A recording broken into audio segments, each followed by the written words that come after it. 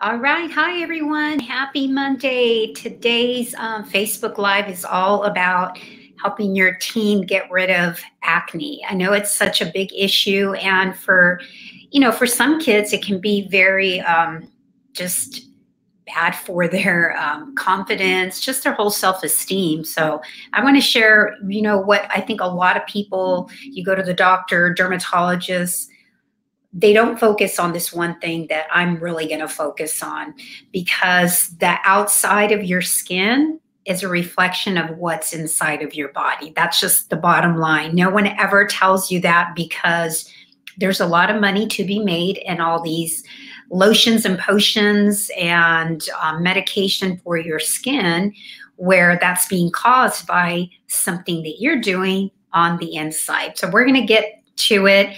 And that's one of the first things is your skin, the outer skin is a reflection of your gut. That's what it is. So if your skin looks horrible, it's because something's going on in your gut. And the cause of your problem is hormonal. So I'm not going to say that it's not hormonal. And I'm going to post some links and also a little bit about the some of the diet stuff we're going to talk about. But really what's happening here, it's your hormones, okay? However, your hormones are dictated by what you are eating. It's dictated by food, it's dictated by sleep, it's dictated by how you think and stress. So let's talk about that, because this is going to be the fastest way. I guarantee, like in 7 days, you'll start to see your skin improve. I mean, you can't do that with lotions and potions.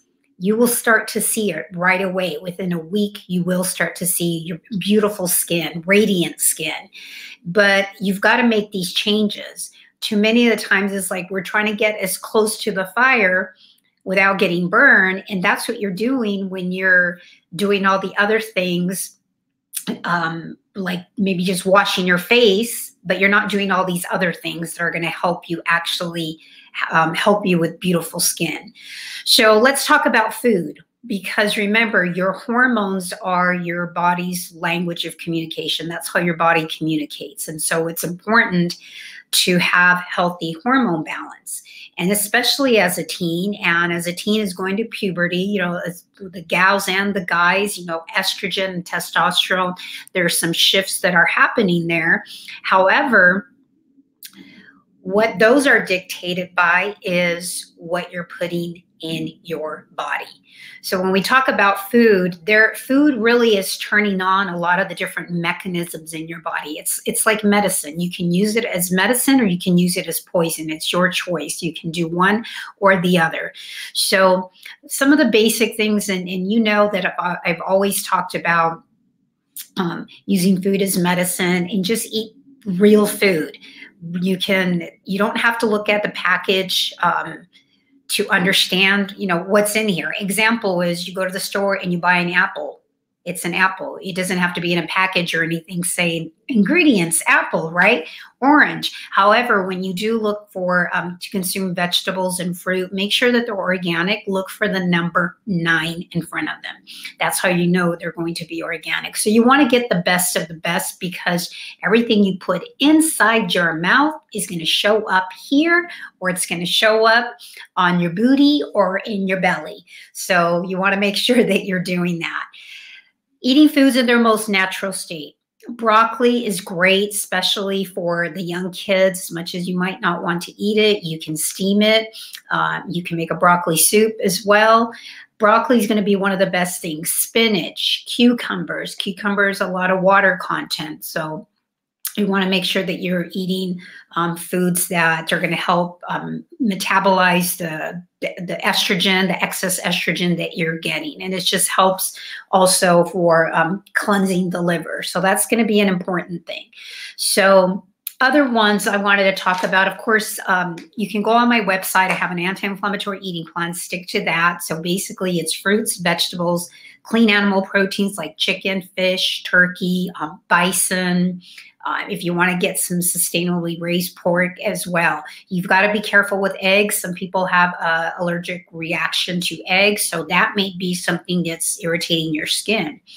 Nuts and seeds. I like these, like this is a company I use a lot for nuts and seeds. It's called Go Raw, and they're sprouted, and so they're easily digestible. Peanut butter is a big thing with kids, so I recommend stay away from that. You can try these sprouted seeds; they will do wonders. Other thing, water. Water is so important. If you're not drinking enough water, it's going to show up in your skin.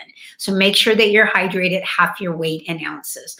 Another thing that you can be doing is make sure that you're getting your sleep dialed in. You know, teens, they need more sleep. Some need more like 9 to 11 hours of sleep, especially the athletes. You know, if you're playing sports, you need recovery.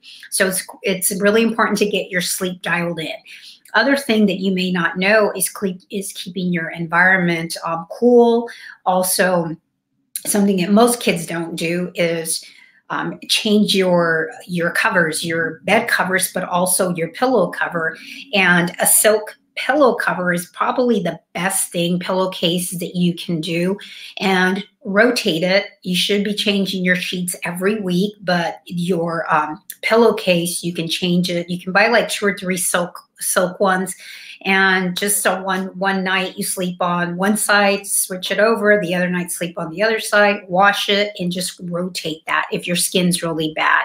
Because if you're going to bed with maybe some makeup, or you're laying on your bed and you haven't washed your face, of course you can get a lot of the bacteria on there.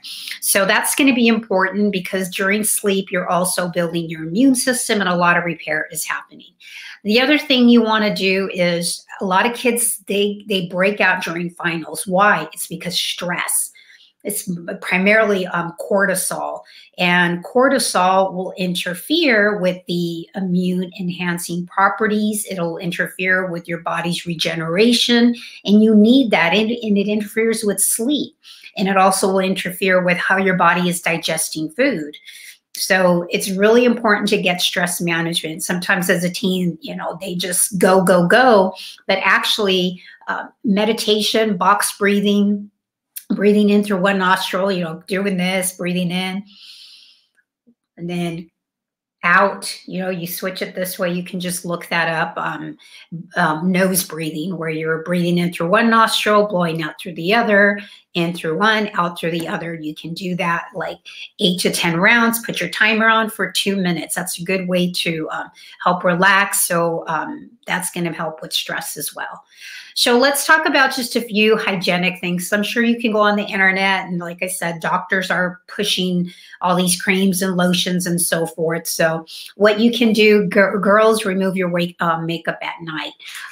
Second thing is you want to use like a cleanser, and I just wanted to show you, these are just exfoliating sponges. You can put your cleanser on there, and you have to find what works for you. I mean, back in the day, I used to use Noxzema. It's like a medicated cleanser, so that was just me. There's something called Purpose. It's available at Target, Walmart, CVS, and that's dermatologist tested and recommended. So that's another product. The other thing that you can do, exfoliating, even if you want to put like a cream at night. I mean, this is something that I personally use, but also I have my daughter use. You can go onto our website. There's a link there, and it's made with hemp oil, and you know, it's super clean. And a lot of the times I also put like just a tiny drop of essential oils, which is like lavender, tea tree oil, and even sacred frankincense. Just put a drop in there, mix it up, put it on your face as well. They have a lot of healing properties. The other thing is if you really have a lot of like bad acne, but once again, you've got to get to the root cause. The root cause is going to be in your gut. I've been doing this long enough that I've seen this time and time after time.